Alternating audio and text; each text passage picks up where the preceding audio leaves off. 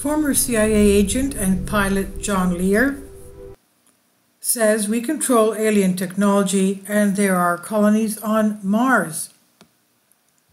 John Lear, former CIA pilot, revealed amazing things as that they have secretly gone to the moon since 1962, that they have been on Mars, and that NASA uses alien technology. John Lear, 1942 to 2022, was a U.S. Air Force captain, also a CIA pilot. He was the son of the inventor of the Lear jet, a type of an engine, and flew more than 150 test planes. He also got 18 world speed records. As a good pilot, he worked for 28 different aviation companies.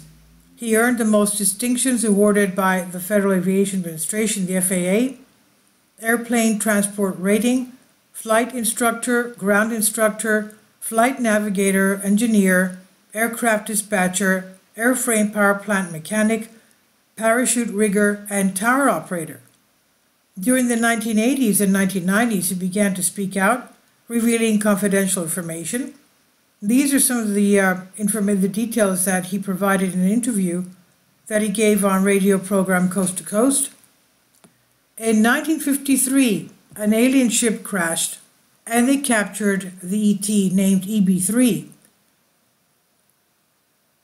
And also confirmed by Dan Burrish, who used the US government air forces to build spaceships with extraterrestrial technology. In 1962, they had vehicles that could not go faster than the speed of light, like the ET vehicles, but fast enough to reach the moon in an hour. They could make regular trips to Mars. He said, we were making regular trips to Mars in 1966. Mercury, Apollo, and the rest of the missions were nothing more than decoys to distract the population's attention from what we were rapidly doing. They were building various buildings on the moon, he claims. Now, in 1966, they landed on Mars, and since then, they have already explored most of the planets in our solar system. They've also found that there is life very similar to ours in some of them. 1970s, before NASA began erasing without a trace the photos taken by Apollo 8, 10, and 11, and published in 1971 in the NASA book SB 246.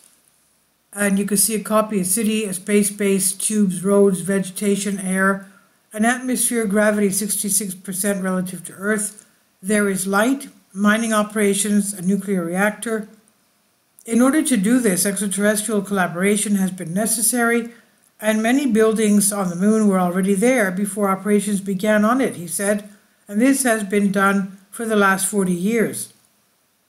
John's father had been involved in anti-gravity technology programs in the mid-1950s, completely secret technology today. And according to John Lear, source within the US government, he could say three things. We have been going to the moon since 1962. The population of Mars is around 600 million, and they are exactly like us.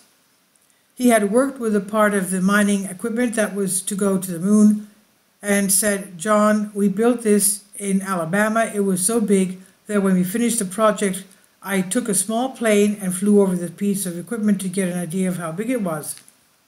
The most important thing is that there are many authors of great weight, military or experts in espionage, space aeronautics, who confirm many of these incredible statements, such as Colonel Phil Corso, David Wilcock, Glenn Steckling, Henry Deacon, and Gilbert Levine. And this is on Myth and Mystery. Please leave your comments, and thank you for your support.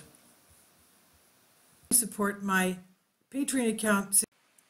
The daily posts are 5 videos daily, and they are totally different from what I have on my YouTube channel. Thank you so much for your support, and that you find all my content so interesting. You'll find the Patreon account details in the description box below.